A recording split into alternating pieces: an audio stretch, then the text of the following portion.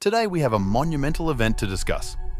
The biggest solar storm in 20 years has just hit Earth, and its effects are being felt worldwide. Stay tuned as we dive into what happened, why it matters, and how it impacts us all. Before we get into the details of this massive solar storm, let's first understand what a solar storm is. Solar storms are disturbances in space weather caused by the sun's activity.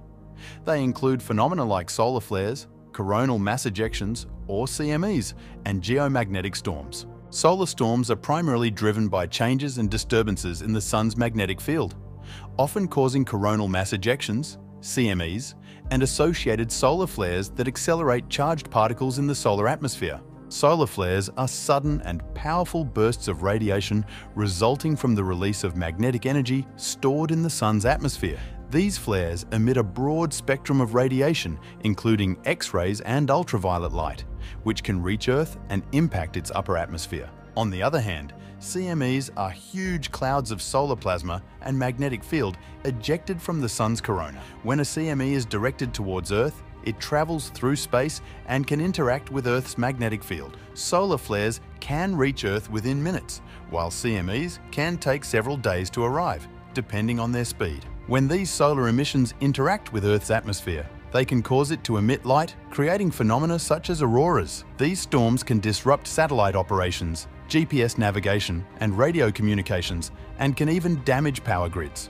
Over the past few days, a group of sunspots named AR3364 has grown significantly on the surface of the sun. Basically, the sunspot are the areas appear dark on the surface of the sun. Sunspots appear dark because they are cooler than the surrounding areas of the sun's surface. Typically, sunspots are about the size of Earth, but AR3364 has grown abnormally large, reaching a diameter 15 times greater than that of Earth, approximately 200,000 kilometers.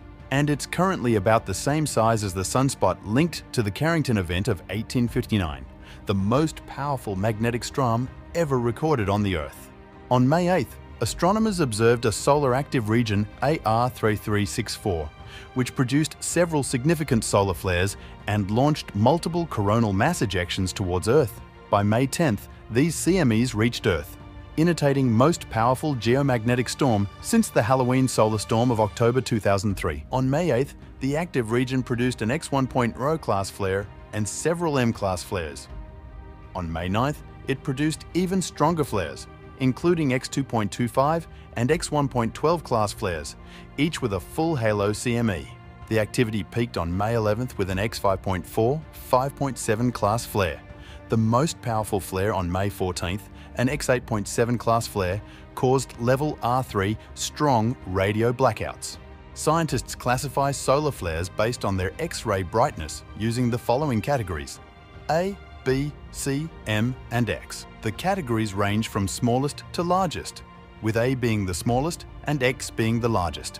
Class A and B solar storm is typically too small to cause significant harm to Earth. A Class C solar storm may result in a few noticeable consequences on Earth, such as minor disruptions to radio communications. An M-class solar storm can cause radio blackouts that affect Earth's polar regions. An X-class solar storm, the most severe category, can trigger planet-wide radio blackouts and long-lasting radiation storms. This solar storm had widespread effects. Auroras were visible across the globe, from Japan and northern India to China, and as far south as Cyprus, Portugal, and Spain in Europe. In North America, the auroras were seen as far south as the Florida Keys and the Yucatan Peninsula. The storm also affected satellite operation. The GOES-16 satellite stopped transmitting data twice, and Starlink's fleet experienced degraded service, but remained operational.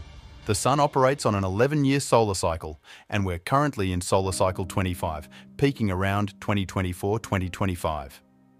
This cycle's heightened activity is why we're experiencing such intense solar events. Understanding solar cycles helps us predict and prepare for these storms. Continuous monitoring is key to mitigating their impact. Thank you for joining us on Cosmic Insights. Don't forget to like, subscribe, and hit the notification bell to stay updated on the latest in space and science.